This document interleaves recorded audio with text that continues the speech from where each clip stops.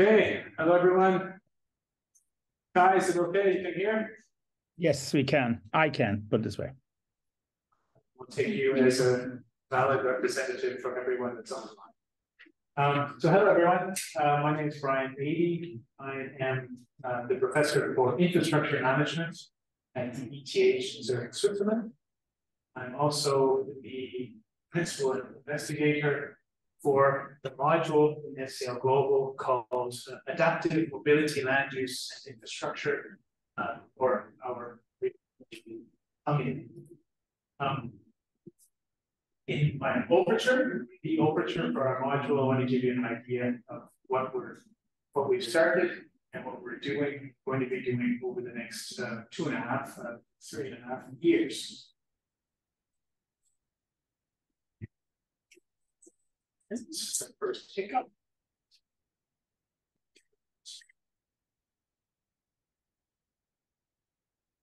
There we go. Hiccup overcome. People coming in. So obviously, leading a module, or sorry, I am one of the principal investigators. I have another principal investigator, and this is Pratik Bansal that you see here on the National University of Singapore. He's sitting in the room. I can see him. Thanks for standing up. But as it is a module, there are a lot of people involved in it. So all of the research that I'm going to give you an overview of is not stuff that I'm doing all myself by any means. In addition to the two principal investigators in our module, we have 3 co-investigators. They include Professor Kai Axhausen, who's online over there. You can see him on the right-hand side of the screen. We have Peter Furi, who is in Hiroshima University. So some of you might have known him before because he was at FCL before. And Tanvi Mahesh Wari, who used to be here for many years, but is now based at Monash University in Australia. As we are the principal and co-investigators, we need a few people to keep everything running on a daily basis. This includes our coordinator, Chi-Ming Yi, who is sitting here in front, and Dr. Karen Du, who is also. In addition to that, we have 5 doctoral students, Orlando Roman and Arnor Elberson, who are physically sitting in Zurich, working on their doctoral degrees. And we have Jin Yap, who's here today as well, who's sitting here in Singapore, but is doing the doctoral degree at ETH in Switzerland. And we have Miranda Lu and Suhan Yin, who are both doing the doctorates here, and has kindly helped set up everything today. And Suhan is currently in Beijing. So that's our team. The presentation I've broken into 4 different parts. Background, research goals. Part 1 is about improving planning processes. Part 2 is on improving the models that go into improving the responsiveness of these planning processes and meeting stakeholder needs via adaptive planning. And part 3 is improving our understanding of mobility needs through behavior surveys and analysis of the results. So first, a bit about what are we doing? Why are we doing this research? Well, first, we have infrastructure. Our societies work the way they do because we have infrastructure that works the way it does. That's how we built it. Our needs for infrastructure, though, are not static. They change constantly. And one of the reasons they change, which is in the news every day now, are bad things that happen due to climate change, extreme weather events, the forest fires in Hawaii, cyclones that happen, the strange snowfalls that we have in different parts of the world, the mudslides, floods. But these are not the only reasons that we have to change our infrastructure to prevent it from having problems from these natural hazards. We also have to change it because we're changing.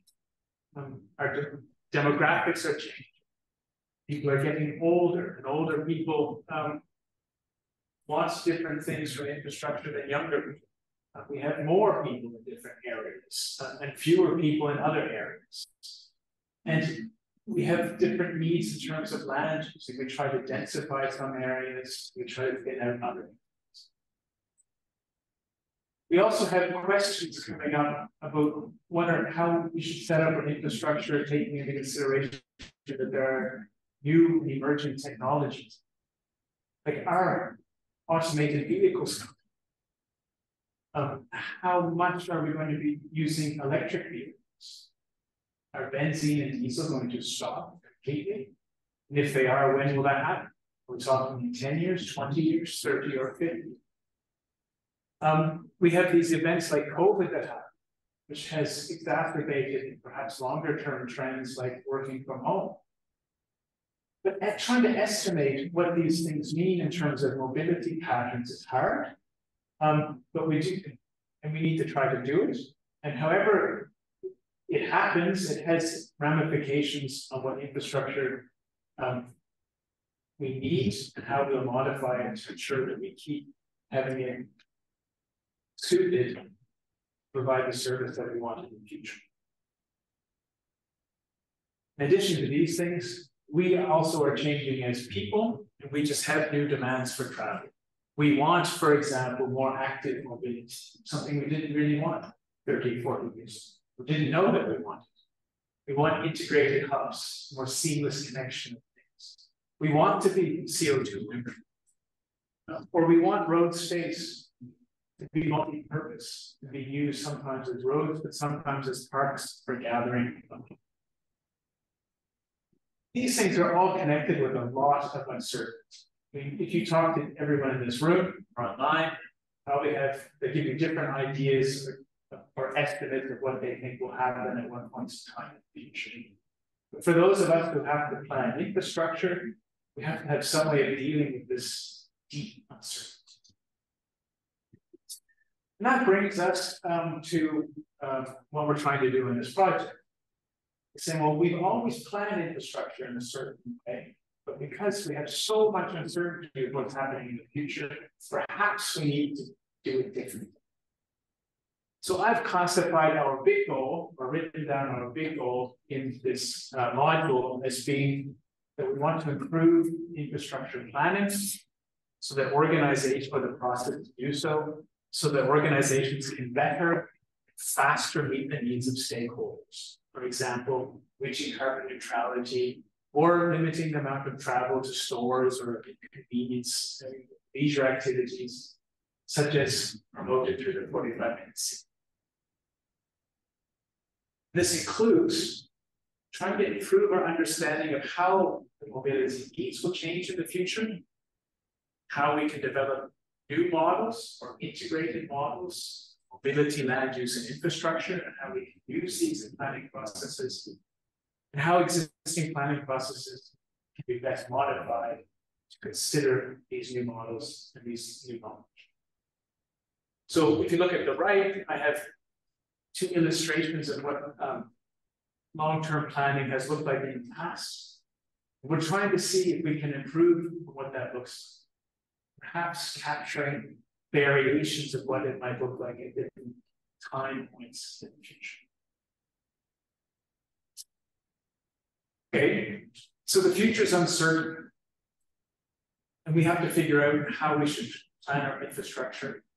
But we do know that it should be modified as a function of which of the many possible futures unfold. And this means we need a bit of a different philosophy than perhaps was done in the old days. We have to think about how we can adapt to situations that we can't predict with certainty. This means we have to commit now to short-term modifications that leave open possibilities for future modifications when they're clearly beneficial. We should select these right modifications at the right time, considering new information. So adapting as the future unfolds. This involves considering how mobility's needs change over time, which in turn involves considering how changes in the mobility offer affects these mobility needs, as well as how changes in land use affect mobility needs, and how the infrastructure we build also affect these things. When we have a good understanding of this, or a better understanding of this, we have to actually develop and adapt. What would we do in different situations? And how would we expect our actions to actually change the future? In that, those adaptive plans, part of the key is the actual infrastructure modifications that we use. There are lots. I have here numerous examples that come from the master plan of Singapore. They include things like new ride infrastructure, wanting to have 8 in 10 households living within the 10-minute walk from a train station. But there's uncertainty with respect to this. Where will people live? There are things like the transit priority corridors that are being constructed or planned to be constructed, and they're going to have continuous bus lanes and cycling routes. But there's uncertainty with how these designs should be done so that they will best accommodate the different types of vehicles. E-bikes, normal bikes, e-scooters, push scooters, and a whole array of different types of vehicles that might be on that. And what type of demand will this create? How big do they need to be? How many people should we imagine in peak times as we use these priorities? You can see here lots of different things, all with underlined different types of uncertainties that are related. We should keep those things in mind. We're building, making these modifications. Perhaps another example of this would be the expansion of the railway network. There are plans where these lines should go, and there was lots of thought put into where they might go, but there's still a lot of uncertainty about when should they be implemented and when should the railway station be open. This is coupled with where people are going to live and how they're going to travel. If there are big changes in how people are going to travel, many more people on the railways, perhaps the railway stations need to be bigger, need to be done sooner than expected, at least in the original. Now, our framework, if I can call it that, is divided here into these 3 parts. Where the first part is the improving planning processes, the second part is improving models, the third part is improving the behavior surveys. I'll go through each one of them. So let's start with this first one, improving planning processes. Actually, I'll back up here for 1 second. I have part 1, part 2, and part 3, but in a way it's part 3 that we need to know first. So it feeds into part 2 appropriately, it feeds into part 1. So it's definitely not a hierarchy in the sense of importance. It's just you have to have structured in some way. And I thought it'd be better for an audience to understand part 1 first, and then part 2, and then part 3, and working it. But in understanding things, it works fine. So improving the planning process. I thought you might first want to know, what do we expect? And here's a list of some of the things we expect. Because it's a big project, a big module with lots of projects and lots of people. I can't promise everything will be done perfectly, or that there will not be more things that won't be added, but this is our start point right now. We are expecting that we're going to map the planning processes in Switzerland and Singapore. That's going to be done by Arnor Elberson and Virginia. We're going to demonstrate the effects of meeting stakeholder needs more quickly, or the responsiveness of planning organizations. That's Arnor Elberson. We're going to demonstrate how bespoke tools can improve the responsiveness of organizations, including models of mobility needs, mobility and mobility infrastructure, land use interactions. That includes Arnor, Jin, Orlando, and Chile. And we're looking at how appraisals can consider non-conventional benefits, something of increasing importance in this uncertain world. That's being led by Chile and Jin. So what do I mean there? If I take that first one, mapping the processes, here you can see that we have first work done in Singapore. We're looking at how the process evolves over time with all of the different stakeholders that are involved. I've drawn out there at the bottom that it's purposely smaller than you can read because it's not yet complete. And I wanted just to demonstrate what the process looks like and that we've been working there more than having you understand each task. We're doing this by reviewing the planning guidelines and legal requirements in Switzerland, conducting interviews with different stakeholders in the process, mapping the tasks and dependencies, and we're moving forward with identifying which tools can be used in which parts of these processes. Does the process need to be changed in a way? And then advancing on to evaluating if these things can actually improve the process, make it easier for planning organizations to react more quickly to changing stakeholder needs. We are working with the hypothesis that faster planners can respond to changing needs better. This will be more benefits to society. Obviously, there's an optimal point. There is a certain value in the planning process simply that they take time and involve lots of people that help coalesce around certain ideas. I've shown here an aerial picture taken from a newspaper in Switzerland, an area called Metzingen, where there's a traffic jam that has been occurring for multiple decades because the planning process has been slowed down so much that can't get around to actually building the road and the highway that we need to alleviate this congestion. That is in our test corridor in Switzerland. Now, we've identified that there are key components to improving responsiveness. I've just drawn them out here at a high level. The first is really flexibility of infrastructure. If it's built in a way that it can be easily modifiable, like adding extra lanes to a highway or being easily able to convert a road to have more places if necessary.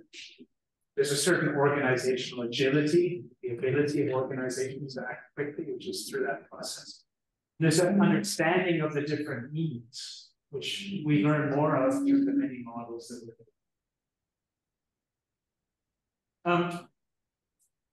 the specific case study that we're using in Switzerland is a corridor just outside of Zurich. Zurich's here off to the left. And it is the corridor that stretches from this town of Dubendorf all the way down to Hinnibild, a little bit further. The town I showed the picture of earlier is this little Benzikon town. The dotted line is this annoying little piece of highway that we have around the building for multiple decades. In looking at this, we've analyzed the process, we imagined different ways we could improve it. And in the middle of this slide, you can see an illustration of what this might mean in terms of how fast we could do it, in terms of years, and the different net benefit that we might be able to have provided to the stakeholders along that corridor. And we're looking at doing that, something similar, expanding that, of course, but then doing something similar here. Now for part two, so understanding or the cognizance of needs is where we can put in a lot of work since we started our module. You can see them down here. We have different areas of interest. One is that we've been looking at how to improve modeling land use mobility infrastructure in Lausanne, Switzerland. Looking at metro line growth, the dynamics with land use and population density, and that's with Orlando Roma. We are very close to having it completed actually, but a proof of concept here in Singapore being conducted by Orlando Roma, Candu, GE, Tanby, and Peter. And that is taking an area, having it transition over time as needs change to a car-like autonomous vehicle neighborhood. Conducted a charging example, sequencing of implementation of charging infrastructure. That's nicely achieving. And we are aiming for a full demonstration of this. Singapore being led by Jin, but complemented with Iran, Suhan, Orlando, Can, Chile, Tanby, Peter. Key to this, which I brought out a little bit maybe in the proof of concept, is that things change over time. It's often referred to as adaptive planning. Adaptive planning makes organizations more responsive. They can act faster to changing needs. Now, adaptive planning has a couple of principles, which I mentioned a little bit already, but we are committing only to short-term modifications that are suitable for many possible futures. We're leaving options open for the future. It's not yet clear what is required, and we only make the decisions when they're required. and we decide to implement modifications at the latest appropriate time. So it's more certain, but there is more certainty as to the benefit. This consists of this little circle here, which basically means if we're going to do this adaptive planning, we have to identify the possible modifications that we would like to implement. We have to investigate how they would be implemented and how things might change in terms of mobility needs. But we have to then come up with the plans that we think we would then implement in these situations, because it wouldn't be all of the possibilities that we want to go forward with. And we would have to be clear about which indicators we're going to monitor and when these indicators, the values of these indicators cross certain thresholds, and we can trigger the actual process to have the infrastructure modified. As modeling here is quite intensive, to provide this more information on the needs and the changing needs, I'd just like to draw out that we have all models kind of work along this lines for us. We have the uncertainties that we're trying to model going forward in the future, looking at things like population growth, economic development, technological change, land use change, different preferences. We're identifying the different modifications that are possible, such as expanding infrastructure networks, making them easily modifiable, integrated hubs for charging infrastructure policy. And we're trying to bring these things together in models to see how well our decisions would lead to achieving different societal goals, such as reducing CO2 emissions or reducing waste.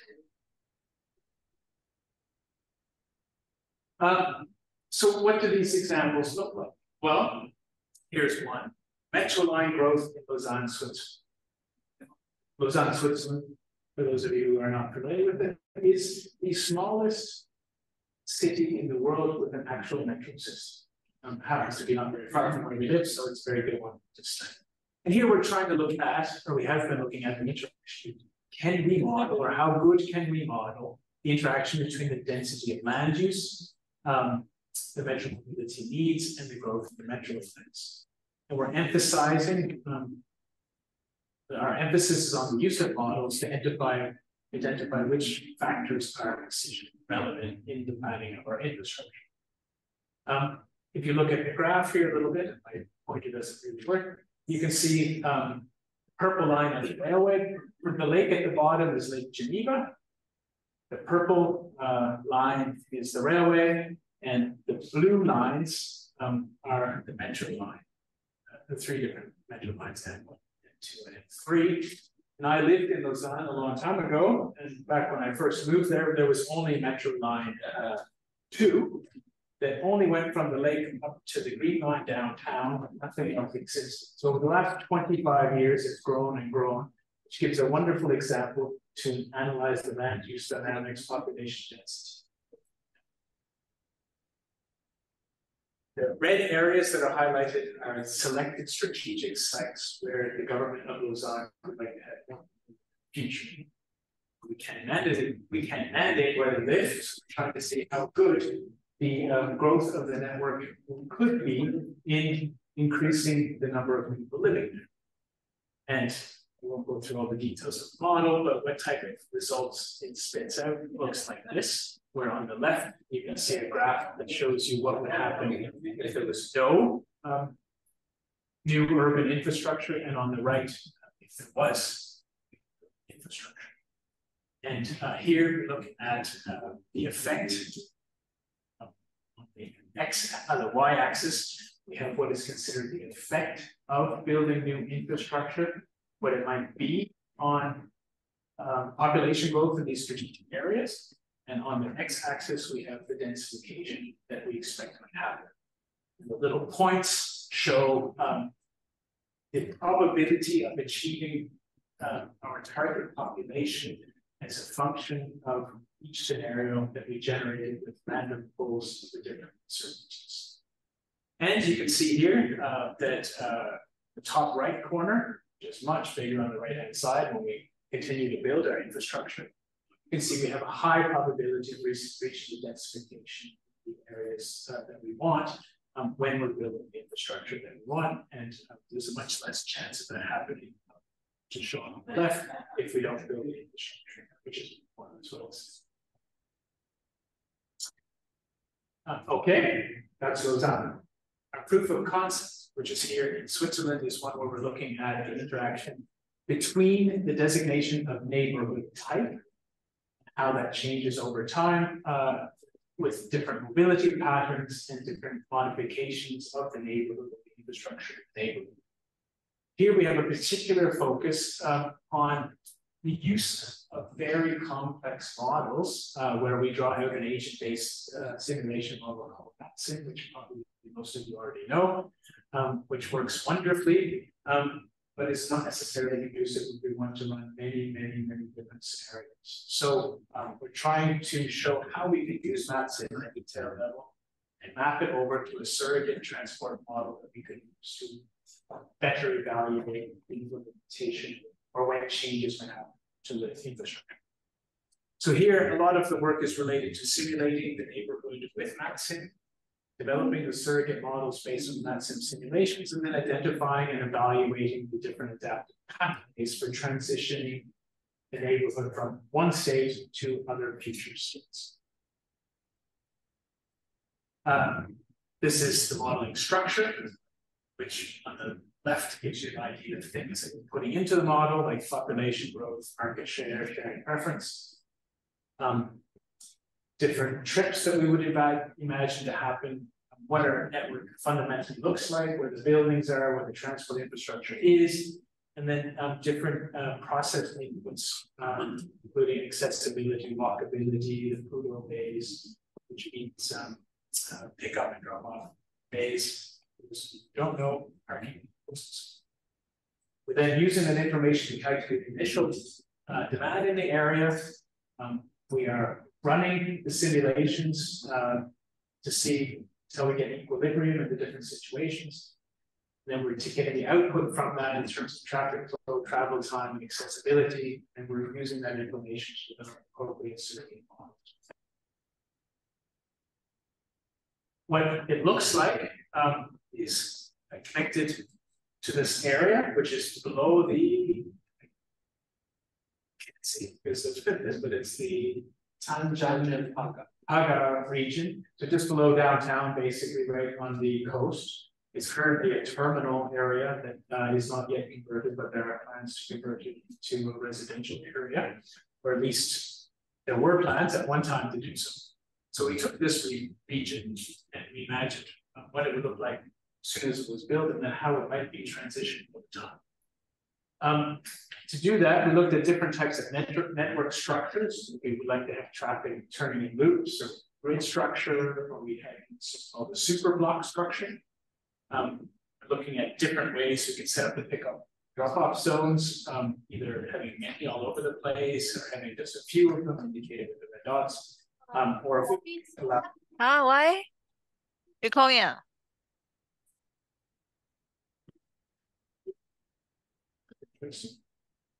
Okay. We're looking at different parts of it. They all explain some kind of concept. That would be. Yeah. Okay, great. Thanks. And we're looking at different intersection designs that might have a regular type of intersection, a bridge intersection, a scramble intersection, or modification. Our base case is that this one, just a loop network with distributed parking, no pickup drop-up zones, every intersections, and the setup of the habit. To give you a little impression here of result of work being done, we have the visualization of the MATSIM simulations that Can has been working on that help us develop the base understanding of how everything works. We can develop a circuit. What we might get out of this in the end looks something like this, the adaptive pathways. And here you can see, for example, red, yellow, green, and blue are what we're calling there are different situations that we might have in our infrastructure. And getting to these requires the infrastructure modifications, where we start at the gray bit in the middle, the base case or the current situation. Down bottom, here we have what's called our examples of our indicators in terms of population growth on the island, which is then correlated with the population we'd expect in that area. And what time that would be likely to happen with a slow growth and a fast growth scenario. Now, obviously, this is a very simple depiction of what it might look like. It's actually a very multi surface type of thing. It's hard to visualize that. To give you a feeling for it, say, well, it's a current situation. We'll have that to a certain point in time, which we can say is time equals 0 now, and we should change in one direction or another. We could change up to the yellow line, which says, well, if we have a population of 5.7, then we should be having perhaps a loop structure in the neighborhood with bridge intersections. Over time, as we're going on, we will reach a certain population growth that will trigger a change indicated by the triangle. That will have to happen, which rectangle. And then there'll be another change at to the red line to give us the super block configuration along with the few of the groups. And when we get our proof of concept completely finished, we'll have these detailed for concepts, but this is more of an illustrated one at the moment because we're not quite done. So proof of concept, that's the second place we're looking at improving models. The third place, which we've investigated, is this topic of charging infrastructure, which is quite important now in Singapore, as Singapore moves ahead with rolling out charging infrastructure, obviously connected with the situation of, well, how many people are going to be driving electric cars? And some people would argue that they're not being picked up as fast as people thought they would.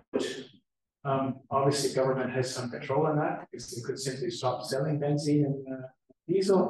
That would everyone had to switch to electric. But also the further installation of electric charges also means more people would have to be interested in buying them. So it's a very complex situation. We were looking here, or are looking here, at modeling the interaction between the demand for electric vehicles, changes in mobility patterns, and implementation of fast charging infrastructure over time. And we have a particular emphasis on the spatial constraints and different uncertainties. So how should we sequence their installation, considering the quantity, the size, and the time of installation? So for this, we've developed a very interesting algorithm based on AI. Say it's in the AI gym environment. It's depicted with this large graph here. It's considered to have two so-called super agents. Super agent alpha, which is depicted with the green arrow here, basically is looking at agent-based simulation of things like when do people do ride sharing, when are they doing hailing,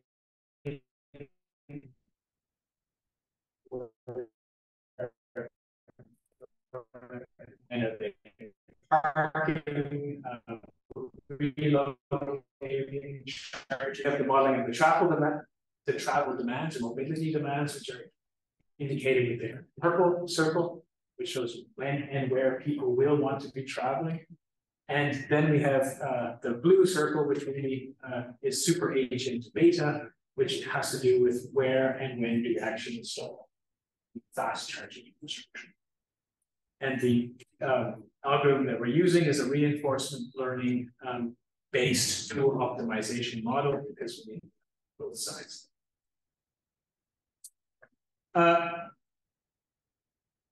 What type of results we get out of it are depicted here with a few graphs, which I see something's a little bit difficult to see. But the very main graph shows the estimated peak hour travel demands for electric vehicles in Singapore for one situation, because we have obviously other uncertainties that we've modeled in this situation. Down below, you can see on the left, should be the same map, different lines, but showing the differences in travel demands like there's this many vehicles that should be there, or people want to be there that aren't there. The one in the middle, C, so the ones with the red lines show many years from now, their simulation, what we would expect increases in travel demand, which in this case, it shows that there are trips periphery of the city centers, which is related to a decentralization strategy.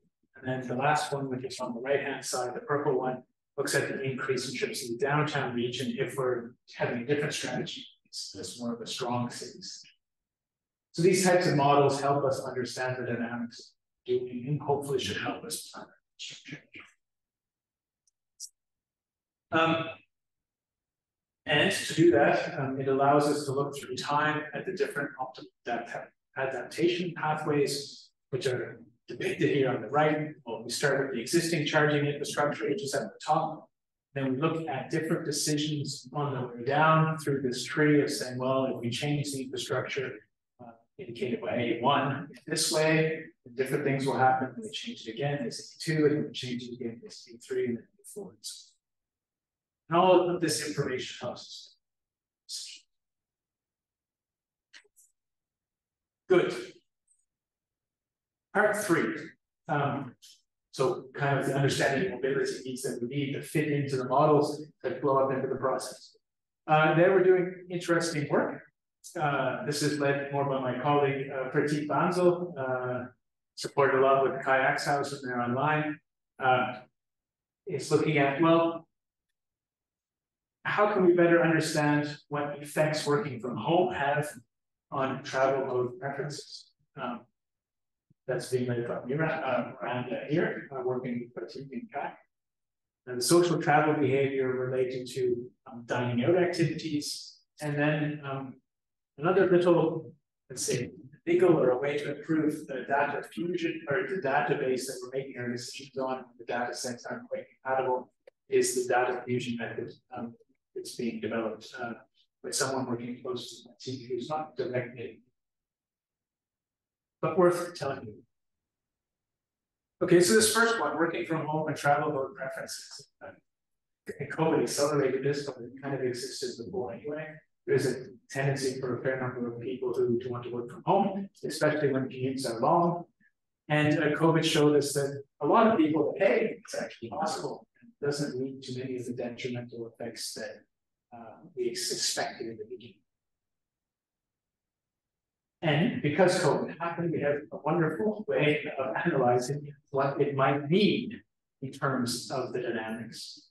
And obviously, if far fewer people travel because they're working from home, or they travel differently because they're from home, this has implications of what we should be doing for transport or mobility infrastructure.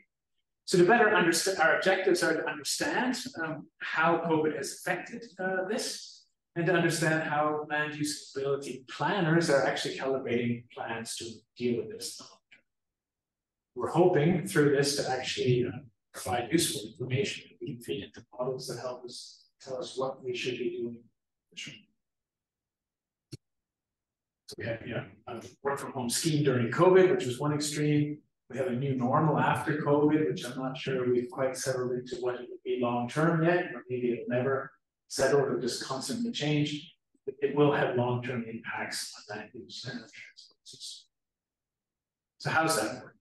Well, a key aspect of our analysis is our surveys that we're doing. Here I've depicted the analysis framework. In this left-hand box here, we indicate that there's a lot of different attributes that we're trying to understand through a survey, where we have respondents pick a certain profile.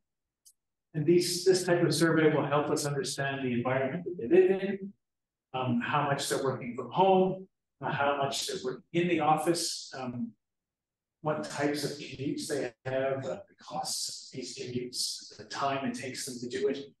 And then correlating that with different characteristics of the individual, like what are they doing in their leisure time, how old are they, their demographics, and how do they normally work to communicate during, for example. On the right-hand side, we have the other aspects related to different travel modes. Do people use public transit normally? Are they sharing cars? Are they hailing rides? Are they ride pooling? And we're trying to bring those things together in this one. The little box in the middle on sensitivity is associated with the investigation of the differences in work from home choices also affect the choices on the right-hand side.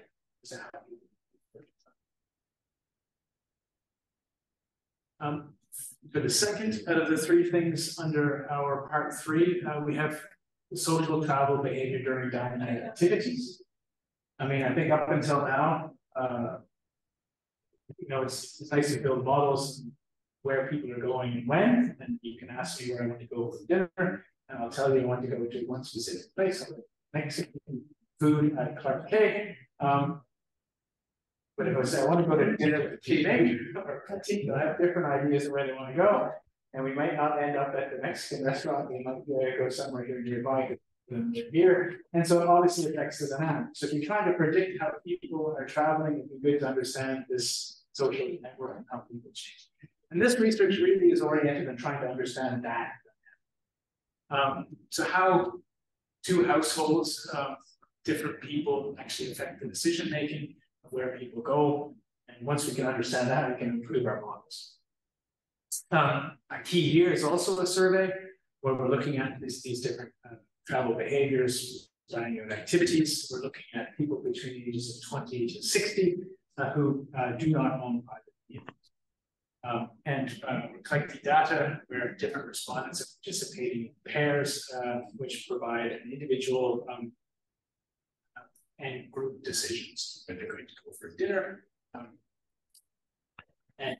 looking at how these things affect that dynamic. In that survey, we're using a approach called Qualtrics, and here's just an example of what choices might be presented to people. Which restaurants might you go to? What type of style do these restaurants have? So what type of food did you be eating? How much are you willing to pay for things? How do you plan on getting there? How much is that going to cost in terms of real money and in terms of travel time? And then if any transfers are, which is a little bit related to uncertainty connection. And to help visualize this, we have it connected with some nice Google Maps to give you an idea of it all means. Analysis framework is set up roughly like this. So on one side, we're looking at where individuals and groups would go for dinner using a multi-level path analysis with heterogeneity. And we're also looking at the discrete choice modeling using exogenous factors. That would be the left side and the right side. And we're trying to bring these together using an equilibrium, using user equilibrium, looking at where these groups will probably end up. We already have some preliminary results of this work, which started quite early in the module. We can already see that there are, not surprisingly, that there are varying preferences and dynamics in inter-household social travel behavior, of course. And we have identified that there is a positive correlation between social network impact and basically how flexible you are with respect to where you go. Suppose if I really wanted to go to the Mexican restaurant, pretty cheating to go somewhere else. Our contributions are related then to, we think through this work is investigating these heterogeneous preferences, inter-household social activities and decision processes, which is something that's not done before. It's a new methodology to customize survey questions to look at these things. And of course, we're hoping that this is going to better inform our plans. The very last of these points is related to trying to understand populations of people and where they're going and when. And so one of the staples of these types of analysis is what's called a household travel survey, which are done very extensively from time to time, because they cost a lot of money. This type of thing covers things like household size, type, income, but also gender, age, in it, commuting distance that they might have, home location. These things are very good, but they have some drawbacks. One of them is they're not done that often, so things are changing. It's hard to update them. Because they're quite expensive, things are definitely grouped together in certain ways for different purposes. They might not have that spatial granularity that you'd like to have. And our research team, led by Pratik, has found a way to improve this using what's called passively collected data sets. So basically mobile data, if I understand correctly. And there's a bit of gymnastics that need to be done in order to make sure that things get mapped correctly. And the new way of doing this is referred to as a clustering method to help with the data fusion, just illustrated down here on the right-hand side, saying that with the big red bubble top, you can get stuff sort of demographic attributes from the household travel surveys. You have a you have an overlapping but not fully fitting into that box data from passively collected data. And you also have spatial attributes that come from both, but you have a lot more coming from the passively collected data than you have in the household data surveys. But if you're smart about it, luckily we are, you can bring these things together and you can update the data set in very useful ways. And the wonderful mathematical or depiction of the mathematical set on the right-hand side actually shows you how you go about doing that. So this is coming about basically by reformulating the data fusion problem, in this case for the integrated existing synthetic populations, into a cluster-based data fusion problem, incorporating multiple low-dimensional optimization subproblems. And we are using the hill climbing model. This is giving us results like those shown on the right-hand side, which enhance the data sets, which you can see a little bit like observed from the household data set. You can see the dots with the blue ring around them. And with the enhancement, you can see all of the other little dots which do not have the blue around them. And you can already see there that this gives you a much richer data set if you want to analyze mobility patterns, which would then feed into models, which would then help people make decisions what they're supposed to do.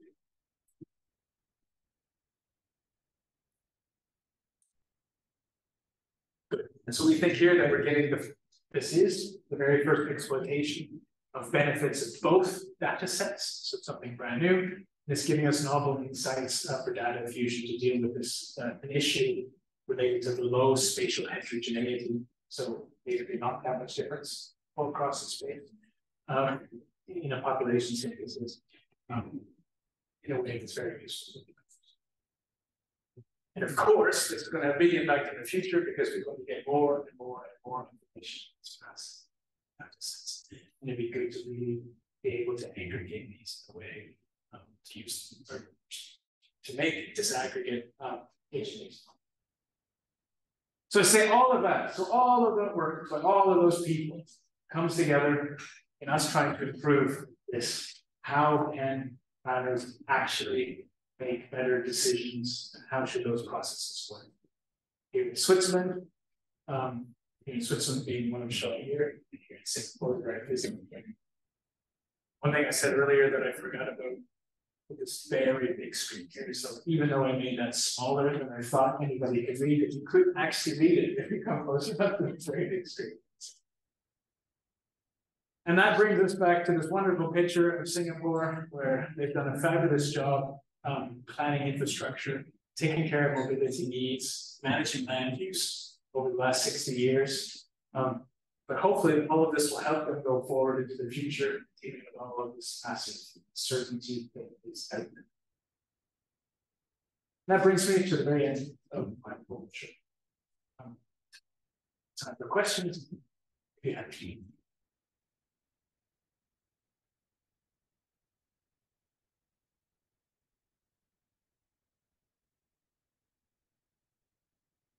Like to start. How much time do we have? 10 minutes.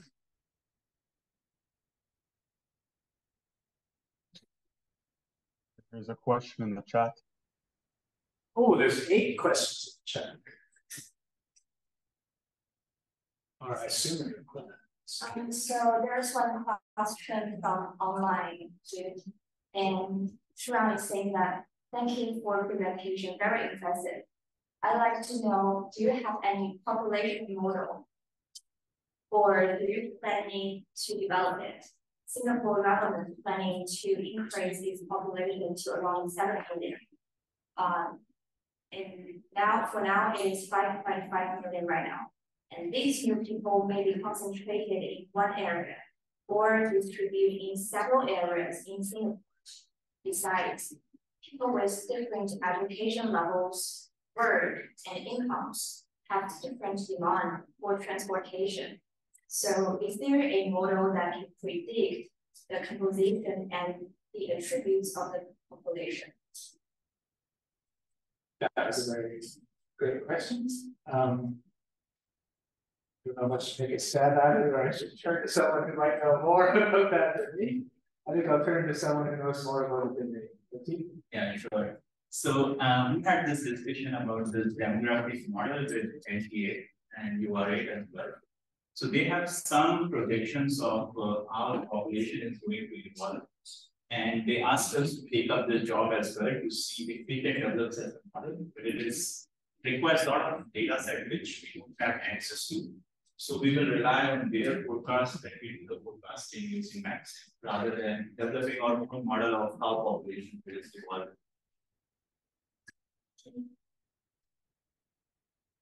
So another question. I'll let you read out of the chat. It's better. I can't really manipulate it very well. So one more. No more questions. Right. Well, I'm glad everyone's so much so they won't answer me. But obviously, we're around. We'll be around for many years now, or at least a few years. And if anyone has any questions or comments, please don't hesitate to ask me or Pratik or Janine or anyone else involved in the project, whether or not we're sitting here in Singapore or sitting in the East. So thank you very much. Bye to everyone online. Goodbye. Thank you for the presentation.